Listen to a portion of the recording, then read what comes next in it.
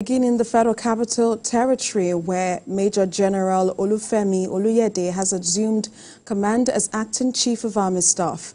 The Chief of Defense Staff, General Christopher Musa, presided over the event at the Defense Headquarters in Abuja. He noted that it is unprecedented to have an Acting Chief of Army Staff when there is a substantive Chief of Army Staff who unfortunately is indisposed.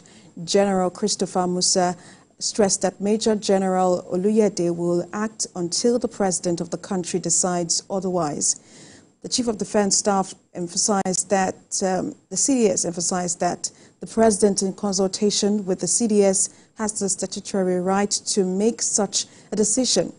General Christopher Musa says the Acting Chief of Army Staff has full powers to operate as Chief of Army Staff. In his remark, Major General Oluyede promised to hold sway as Acting Chief of Army Staff till the return of Lieutenant General Taoreed Abiodun Lagbaja, who is the substantive Chief of Army Staff. General Oluyede appreciated God and President Tinubu for considering him worthy of such office. Well, let's bring in our senior reporter, Sifon Esien. He joins us on the news, and he was present at this ceremony. Talk to us about what's the latest. To help us understand how this works when we have an Acting Chief of Army Staff.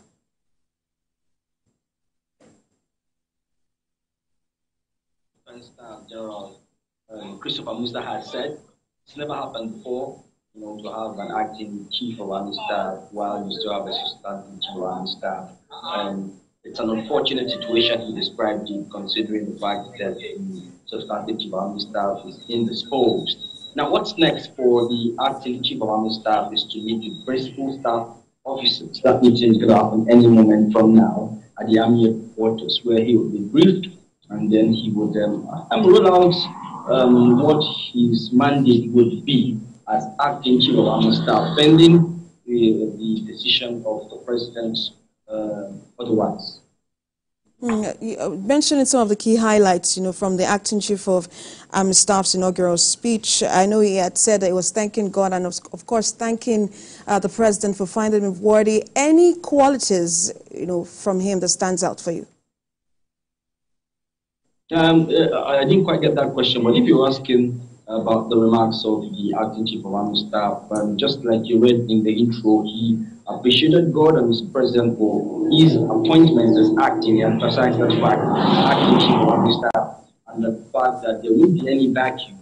So he assumes command as Acting Chief of Army Staff, but all the paraphernalia of the Chief of Army Staff. That means he wields all the authorities of the Chief of Army Staff, although in acting capacity. So the CDS, as the Chief of Defense Staff, justified this that due to the prevailing or the emerging security challenges in the country, the President, in consultation with the CDS, had to take this decision, and he also justified the fact that the President has the powers, statutory powers, to take the decision of appointing an acting Chief of Army Staff while we have a substantive Chief of Army Staff.